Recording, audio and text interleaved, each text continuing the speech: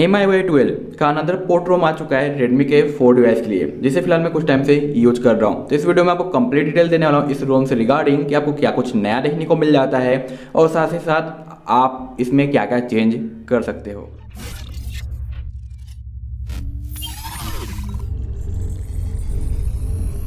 Hello everyone, I am MK and you are watching take office. और इस video में हम बात करने वाले MIUI 12 के 20.5.7 के बीटा अपडेट के बारे में, जो कि एक पोर्ट रोम है। और यहाँ पे आपको ऑल एस्पेक्ट्स में देखने को मिल जाता है डिवाइस का नेम, जो कि Redmi 4X यानी कोड नेम सेंटोनी है। वहीं पे Android 9 का सपोर्ट मिलता है, लेकिन आप सबके लिए एक बहुत बड़ी गुड न्यूज़ है कि जल्द ही आपको Android 10 के ऊपर MIUI 12 देखने को मिलने वाला है, क्योंकि ये बूट हो गया है, बस थोड़े बहुत काम और बाकी है।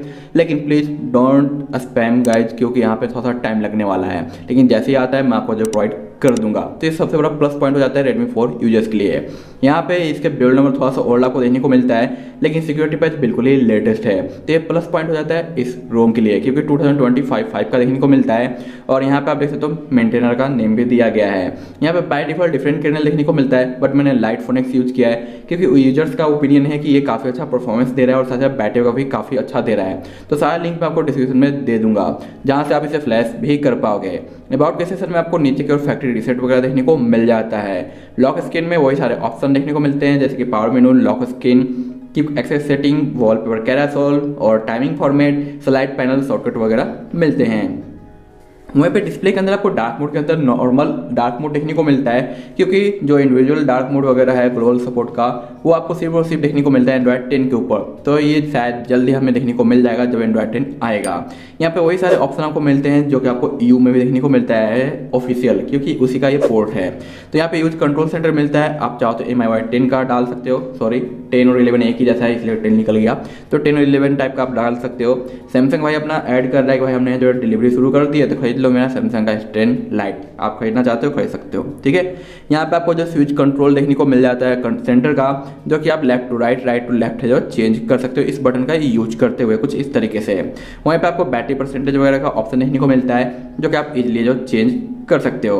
वहीं पे आपको नोटिफिकेशन के अंदर सेम चीज़ें देखने को मिलता है। होम स्क्रीन में वही सारी चीज़ें हैं जिनमें आपको कोई भी चेंजमेंट देखने को नहीं मिलता है, और ये परफेक्टली काम करता है। बाय डिफॉल्ट अगर कैमरे की बात करें तो आपको 1080p तक का है जो 60 fps का रिकॉर्ड सपोर्ट देखने को मिल जाता है। तो आप 1080p 60 fps तक है जो शूट कर सकते हो अगर आप करना चाहते हो तो। बाकी अदर चीज़ आपको वर्किंग मिलता है। पोर्ट्रेट का सपोर्ट बाय डिफॉल्ट कैमरे में नहीं मिलता है, तो आपको GCam यूज करना होगा अगर आप पोर्ट्रेट क्लिक करना चाहते हो तो। बाय डिफॉल्ट आपको जो गूगल गो का जो मैप है, गूगल मैप, वो गो का लाइटर वर्जन यहाँ पे दिया गया है। वहीं पे बाय डिफॉल्ट म्यूजिक की बात करें तो अभी तक मैंने ओपन नहीं किया है, लेकिन मैं अगर आपको यहाँ पे दिखाऊं तो आपको यहाँ पे देखने को मिलता है यूट्यूब का सपोर्ट, जहाँ पे आप अपने अकाउंट को लॉगिन करके यूट्यूब के वीडियोज को बैकग्राउंड में रन कर सकते हो। तो ये आपको प्लस पॉइंट देखने को मिल जाता है।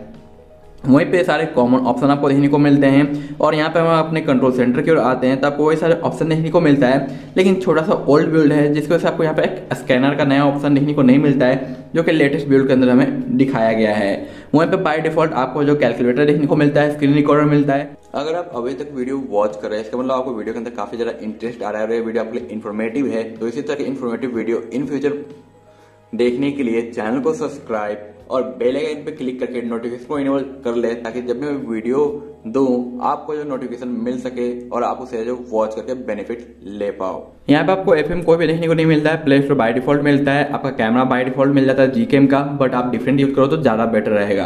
यहाँ पे जिप आर्चर वगैरह भी दिया गया है। Antutu मेरा काम नहीं कर रहा है, मैंने बहुत कोशिश किया है रन करने का, लेकिन वर्क नहीं कर रहा है, तो इसके लिए माफी चाहूंगा। यहाँ पे कई सारे स्टेप्स बताए गए हैं नेट सेफ्टी को पास करने के लिए, लेकिन मुझे फॉलो अप करने के बाद भी जो फेल का प्रॉब्लम देखने को मिल रहा है, तो आपको नेट सेफ्टी में जो फेल का इशू आएगा। यानी अगर आप इस रूम को यूज करने वाले हो तो मैं यही सजेस्ट करूंगा कि भाई आप बैंकिंग ऐप यूज ना करो तो ज्यादा बेटर है, लेकिन आप ट्राई करना चाहते हो, आपके लिए कंपलसरी है। तो मैं इसका एक रिकॉर्डिंग छोटा सा है जो टेलीग्राम पे शेयर कर दूंगा, जिसे आप फॉलो अप करके अपने बैंकिंग ऐप को जो फिक्स कर पाओगे। वहीं पे यहाँ पे आते हैं तो आपको बूट एनिमेशन और बूट ऑडियो का भी ऑप्शन देखने को मिलता है, जो कि प्रॉपर तरीके से काम करता है। वहीं पे नीचे आपको मिल जाता है लेटेस्ट वाला डिजिटल वेलबिंग, जहाँ पे फोकस मोड वगैरह है जो इंक्लूड किया गया है, और आपको टोटल ग्राफ वगैरह भी यहाँ पे देखने को मिलता है। साथ साथ आप मैनुअली जो ऑप्शन टाइमिंग वगैरह भी जो सेट कर सकते हो, इनमें कोई भी इशूज नहीं आता है। यहाँ पे जो कीबोर्ड यूज किया गया है वो आपको सोनी एक्सपीरिया वाला देखने को मिल जाता है, जो कि अच्छा है। गेम टर्बो लेटेस्ट मिल जाता है, और साथ साथ आपको वीडियो टूल बॉक्स भी देखने को मिलता है। सेकेंड स्पेस वगैरह आपका जो फुल्ली वर्क करता है। यहाँ पे एडिशनल के अंदर आपको फुल स्क्रीन डिस्प्ले का कोई भी ऑप्शन नजर नहीं आता है, तो आप इसे जो अभी मिस करोगे। ये रोम मुझे काफ़ी ज़्यादा सही लगी नॉर्मल बेसिक यूजेज के लिए, क्योंकि यहाँ पे कर्नेल को चेंज करने के बाद आपको परफॉर्मेंस काफ़ी अच्छा देखने को मिल जाता है, लेकिन वहीं पे बैंकिंग ऐप से रिगार्डिंग आपको प्रॉब्लम देखने को मिल जाता है। और फिंगरप्रिंट तो वर्किंग है, लेकिन फेस अनलॉक भी आपको जो प्रॉब्लम क्रिएट करता है। तो ये 2-3 प्रॉब्लम को अगर आप इग्नोर कर देते हो तो आप इससे जो काफ़ी अच्छे खासे बैटरी बैकअप और MIUI 12 का बेनिफिट है जो ले सकते हो। अब बारी आती है इसे फ्लैश कैसे करना है, तो हम स्विच कर जाते हैं अपने TWRP की ओर। तो उसके लिए सबसे पहले आपको फ़ोन को स्विच ऑफ करना होगा। बूट करने के बाद आपको वाइप पे जाना होगा। यहाँ पे जितने भी ऑप्शन नजर आ रहे हैं सभी को आप सेलेक्ट करके यहाँ पे जो वाइप कर दो। मैं अभी फिलहाल है जो ऑरेंज बॉक्स यूज कर रहा हूँ, तो आपको ये डिफरेंट रिकवरी है जो यहाँ पे यूज कर सकते हो, कोई फर्क नहीं पड़ने वाला है। तो जैसे आप कंप्लीट वाइप कर लेते हो उसके बाद इंस्टॉल के बटन पे जाना है और अपने फाइलों को ब्राउज करना है जहाँ पे भी अपने फाइलों का जो रखा है। तो हम स्विच करते हैं अपने फाइल की ओर। तो ये हमारा फाइल जो कि HDMI 12v12 पाई देखने को आपको मिलता है। इसे सेलेक्ट करके स्वाइप कर देना है। आफ्टर कंप्लीट फ्लैश बैक पे जाना है आपको और यहाँ पे कुछ पैचेज प्रोवाइड किए गए हैं, तो आपको जो 1 बाय 1 करके सारे पैचेज को फ्लैश करना है। तो पार्ट 1 ऐड पे क्लिक करके पार्ट 2 ऐड पे क्लिक करके आपको पार्ट 3 को सिलेक्ट करना है और स्वाइप कर देना है।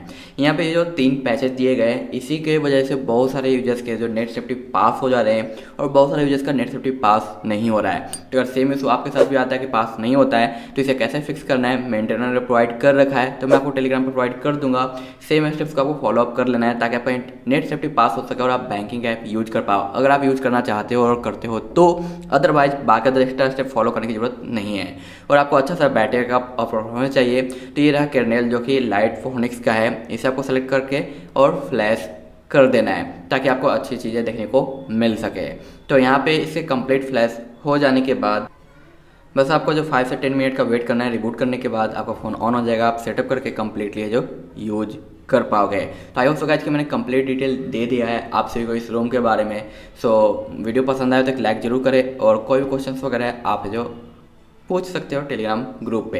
और गाइज आपसे एक ही रिक्वेस्ट रहेगा कि भाई स्पैम ना करें कि क्यों कब आ रहा है क्यों कब आ रहा है। बस अभी बूट हुआ है, उसमें बहुत कुछ करना बाकी है, तो मे भी 1 मंथ का टाइम लग सकता है या फिर मे भी जो 2-3 डेज के अंदर भी आ सकता है, बट नोट श्योर। लेकिन जैसे ही आता है ना सबसे पहले वीडियो मैं आपको प्रोवाइड करूँगा, तो बस उसके लिए स्टे ट्यून करना कि कब MIUI 12 एंड्रॉयड क्यों के ऊपर आता है। सो बाय बाय।